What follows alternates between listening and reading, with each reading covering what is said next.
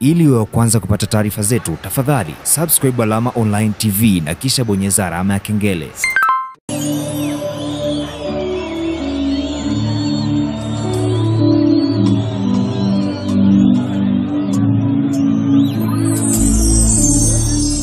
Dodoma, niambieni kitu kimoja. Kuna dada mmoja mwigizaji nilimpendaga sana, na yeye akasema ananipenda, kumbe alikuwa ananidanganya.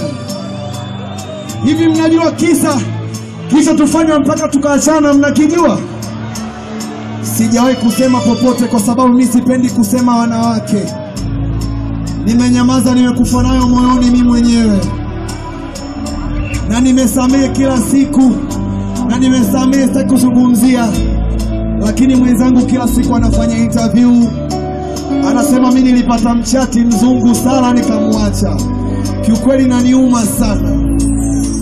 Wangapi wanatamani kujua kisa ni nini?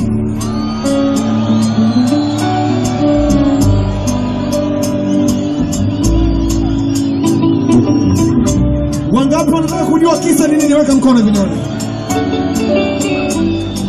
Kwani wa Tanzania mnapenda sana umbea? Hivi kwani mnapenda sana umbea? Anyway, niliandika hii nyimbo nikiwa na uchungu mkubwa sana, kwa sababu mimi na mapenzi ya kweli, nikipenda napenda kweli. Na sijazoea kusema wanawake kwa sababu naamini wanawake ndo mama zangu, wanawake ndo bibi zangu, wanawake ndo shangazi zangu, na hamna dunia bila wanawake. Mamangu mionizani mwanamke ndo nampenda sana. Lakini leo maji yamenifika hapa, nitasema.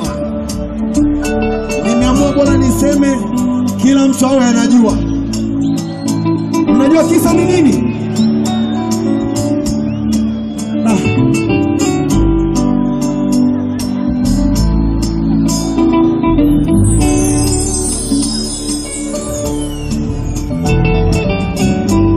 Ilikuwa ni tarehe 13 wa mwezi wa 12. Kijana yenu katika sio zangu nikaenda Marekani. Kwa bahati nzuri yeye alienda Burundi kwenye mihangaiko yake ya kutafuta riziki. Wakati yuko Burundi kule, kuna mwana mmoja alikuwa ana kama range hivi, akawa na drive around. Nilipoziona zile picha zimekuwa nyingi, nikashindwa kuvumilia, nikamuuliza huyu jamani nani? Akaniambia huyu ni kakaangu tu, ndo ametupokea huko Burundi, ndo anitembeza around. Nikamwambia poa, ina naomba. Lakini before that, mwezi mmoja alienda China. Aliniambia mume wangu mimi sina hela, nataka nijihangaishe. Nikajipiga nikapata milioni 30 nikampa, akaenda China kuchukua nguo za dukani kwake. Nisikize kwa makini, kipindi hicho sina kiwanja wala sijajenga, lakini kwa mapenzi nikajikunja nikatoa milioni 30 nikampa. Akaenda China kuchukua biashara zake. Alipoenda China, kuna bisho mmoja hivi, ana sura nzuri hivi, anaitwa Mitindo. Ndio alikuwa anamtembeza kule. Nikamuuliza baby, mbona picha zimekuwa nyingi na huyu jamaa? Akaniambia huyu ni mdogo wangu tu, Harmonize. Be serious, siwezi kudate huyu. Sasa hivi ninavyokuambia ndo mpenzi wake, wanatoka wote. It means kwamba mapenzi yalianza siku nyingi. Sio kama unanielewa vizuri. Hatukuishia hapo. Wakati narudi kutoka Marekani, ilikuwa ni birthday yake. Nikamwambia baby, nataka nikufanyie surprise. Nikamtafuta dalali wa magari, nikanunua Crown new model kwa shilingi milioni 15, tena rangi ya nyeusi, ndo rangi ya gari yake anayoipenda sana. Nikaichukua nikaipeleka Selena pale, nikakodi room suite, tukaipamba vizuri. Mpaka leo picha ninazo kwenye simu yangu. Nikamwambia kwamba baby, mimi sitaweza kurudi. Nikamwita dada yangu Lamata, akampigia simu akamwambia kuna jamaa katoka Nigeria anataka kukupa dili la movie, so njoo Selena. Bidada akajiandaa, akaja Selena. Wakati anajua kabisa mimi niko Marekani.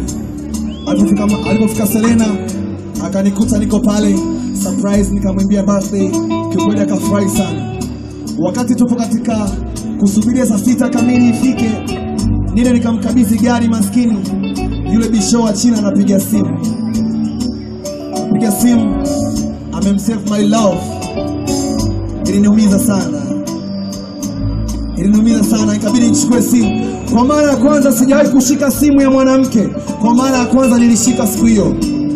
Niliposhika ile simu kwa hasira, nikaangalia, nikakimbia, nikakuta chumba kingine tu kwenye kodo kipo wazi, nikaingia ndani.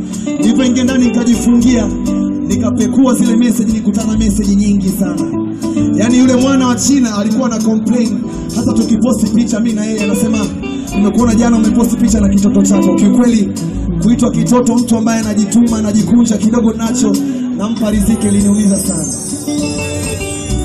Nikakuta message za yule mwana wa Burundi, naye ana complain kwamba baby, nimekumisi sana and we had a good time. Tangu ondoke nimekuwa mpweke. Inshallah zote za mapenzi. Msielewe vibaya, sio vizuri kusema wanawake, lakini inaniumiza. Nimeamua kukaa kimya, lakini demo anapozidi kufanya interviews kila siku inaniuma. Hiyo yote nilisamehe, haikutufanya tuachane. Kilichotufanya tuachane, na imani hata mwenyewe akijui, ajui kama mimi najua. Ilikuwa ni mwezi wa kwanza, tulikuwa na party nyumbani kwa kakaangu, bosi wangu wa zamani Platnumz. Tukawa tuna party bila haya, bila aibu, bila haya, bila aibu, bila dhuluma. Akawa anamtaka Diamond kimapenzi.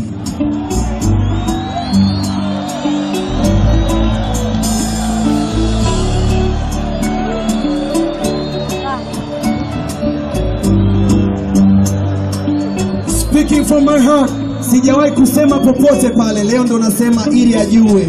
Na mwenyewe ajui kama mimi najua. Akawa anamwambia Diamond kwamba nitakuzalia mtoto wa kiume. Kipindi hicho Diamond ana mtoto mmoja tu ambaye ni Latifa, ambaye birthday yake ilikuwa ni jana, maskini ya Mungu. Akamwambia nitakuzalia mtoto wa kiume. Akanambia mimi hadhi yangu sio kutembea na Harmonize. Nipo na Harmonize niweze kupata ukaribu tu na wewe. I love you so much. Nilipotoka Diamond akanipigia simu akanambia, bro, mdogo wangu njoo nyumbani ukiamka tu asubuhi. Hata Diamond mwenyewe alishindwa kuniambia live. Ikabidi anywe pombe ndio aweze kuniambia kwamba mwanamke wako ananitaka kimapenzi.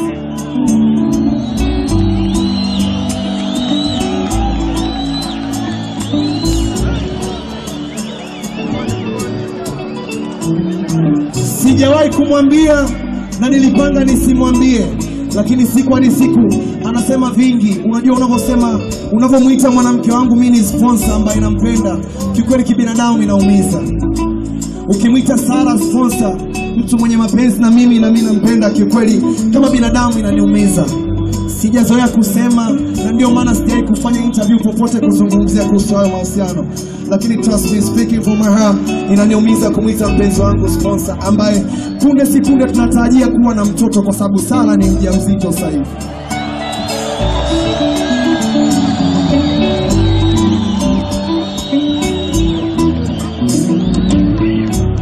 Nimalize niseme samahani kama kuna mtu nimemkwaza, lakini hizi ni hisia zangu, na kama mtoto wa kiume nimejisikia vibaya.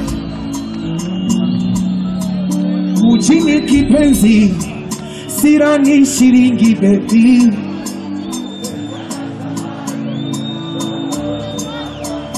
Wazuri ni wengi, ila uongo mwingi baby. Wakishavyona vya ndani,